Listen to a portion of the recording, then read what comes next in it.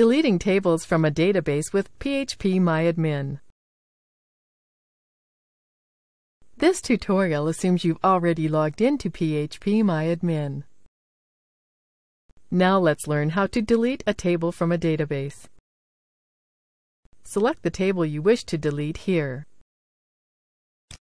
You can delete individual fields from this table by selecting them here, then clicking the Delete icon here.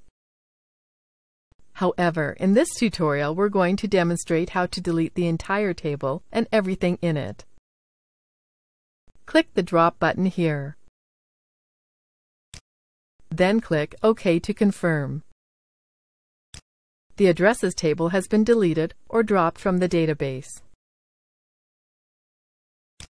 The addresses table is no longer listed in our database's list of tables. This is the end of the tutorial. You now know how to delete tables from a database using phpMyAdmin.